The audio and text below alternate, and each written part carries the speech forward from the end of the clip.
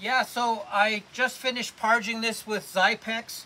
We're having an issue here that the water is accumulating because I didn't cut the pipe yet. So I'm going to show a little trick.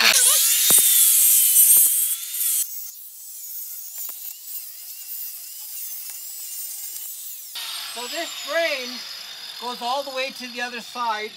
So I need to get this corner not to get wet on the house. So I want to cut a line into here.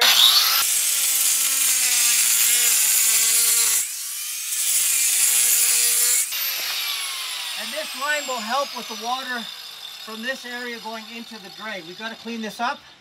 But having this line in here makes such a difference. I'm going to actually make it a bit bigger. These drainage saw marks don't have to look ugly. You can make them look very good, almost like expansion joints on a concrete pad.